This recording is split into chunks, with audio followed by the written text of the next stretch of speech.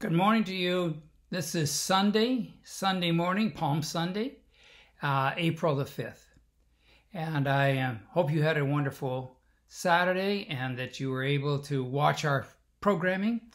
We were delighted to have so many people joining us online and to worship with us together. I'm delighted that we could make this available to you. I hope if you haven't caught it, you certainly could go back and see that at the website. We're also on YouTube under Naples Seventh Adventist Church, Naples Seventh Adventist Church. Feel free to do that. I don't know if you watched last night, but the Ten Commandments were on last night. And although I didn't stay all the way up to watch the whole thing, I kind of had an idea how it was going to end, what the story was about. But it was interesting to see how the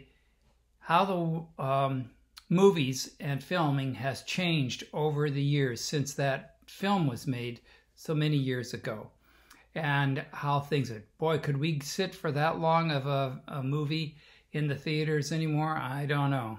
They want things short and sweet. Many of them used to be over 2 hours. Now they're pushing 90 minutes, some of them. So anyway, this morning I wanted to, as we begin this precious Holy Week, begin this Passion Week, I wanted to remind us about how Jesus got his disciples.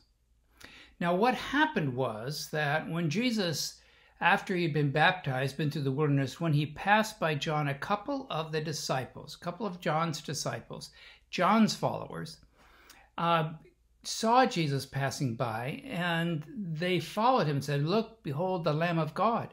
And so they followed him, and Jesus turned around and said, "Well, what do you want?"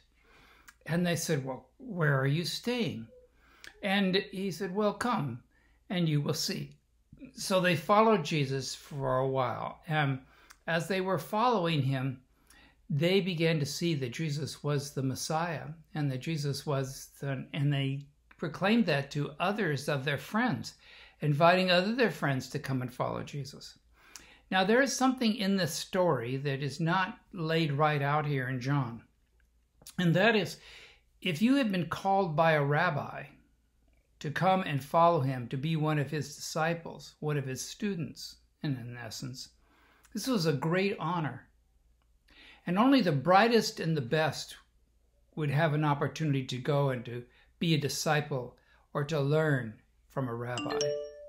Only a few would have that opportunity. Well, here is Jesus, who became the greatest rabbi that ever existed, the greatest teacher that ever existed.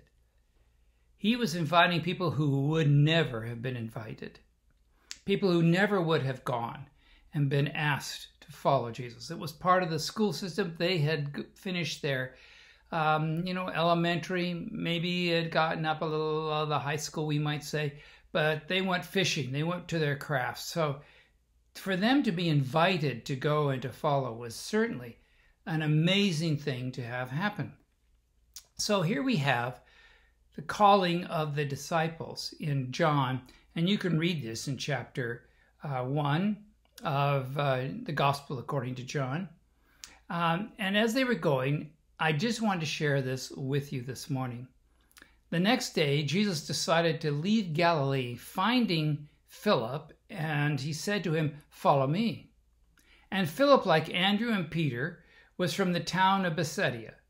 And Philip found Nathanael and told him, "We have found the true Messiah. We have found the true one that Moses wrote about in the law and about whom the prophets wrote, Jesus of Nazareth, the son of Joseph." Now he's talking to Nathanael, and Nathanael asks the question, "Nazareth? Can any good thing come out of Nazareth?"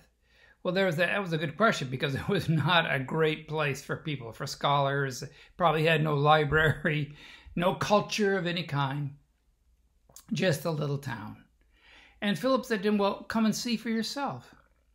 And so when Jesus saw Nathanael, he called out to him and he said, "Ah, behold an Israelite, in whom there is no deceit."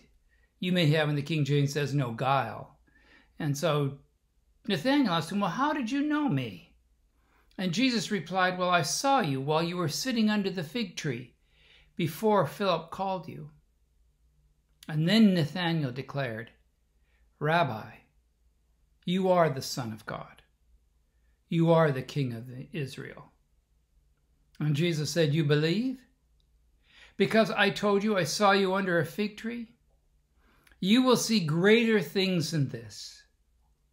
"Truly I tell you," Jesus added, "you will see heaven open, and you will see angels of God descending and ascending on the Son of Man."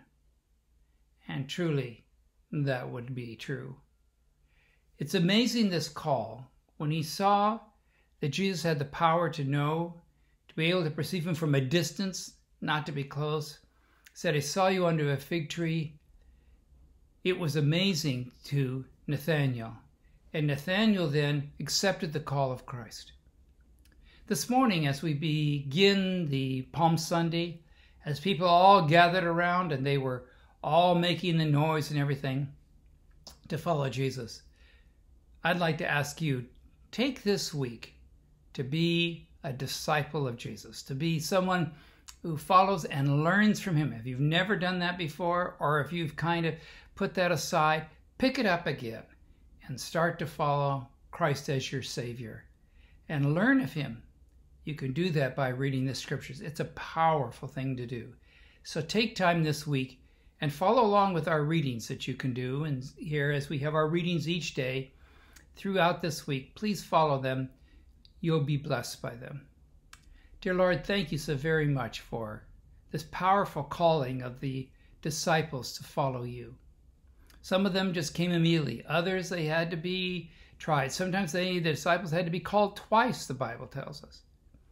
But they wanted to be, and picked up their cross, to be disciples and followers of Christ.